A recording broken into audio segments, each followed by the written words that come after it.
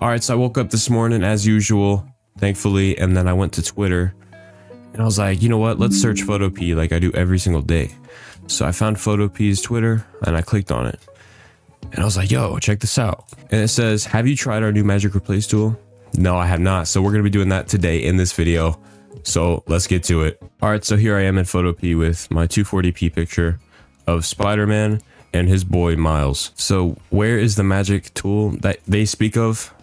It's actually going to be over here with your spot healing brush tool. If you right click on it, you'll see some other options. So we got magic replace right here. And I haven't used this yet, but I'm pretty sure I know how because I watched that video. So I'm just going to select around Miles and get it pretty close. Now, new content up here, you type in what you want, I believe. So what if I did Carnage and hit replace? This might not, we'll see.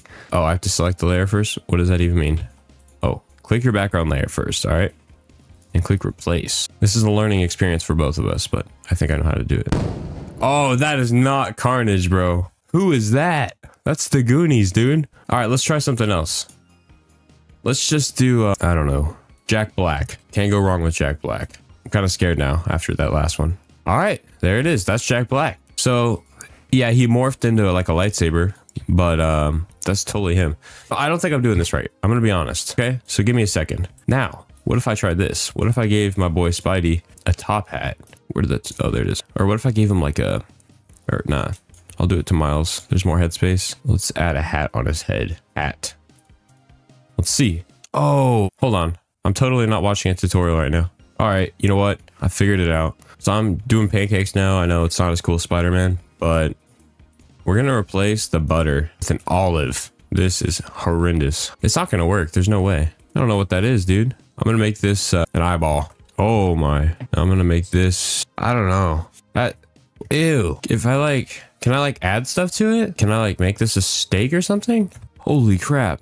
That actually looks pretty good though. Like, I mean, like this doesn't look good, but like that looks like it's supposed to be there. Now the eyeball doesn't, but this is crazy. I know Photoshop did this same thing, but Photopea is just better. Like, way better. Of course they did it. And they have a team of 3,000 billion people, right? Of course they're going to be able to do that. Now my boy at Photopea, he makes stuff happen. Let's try, you know what?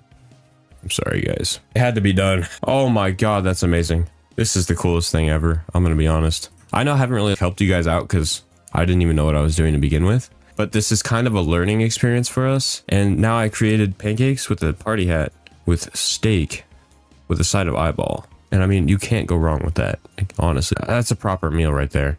So honestly, I think that's the end of the video. I can't really do much more. So that's all I got for you guys today. Hope you enjoyed it. It's more of an entertaining video than a tutorial because I didn't even know what I was doing, to be honest. But now we do. And now we can create some really fun stuff. I might make another video using this tool.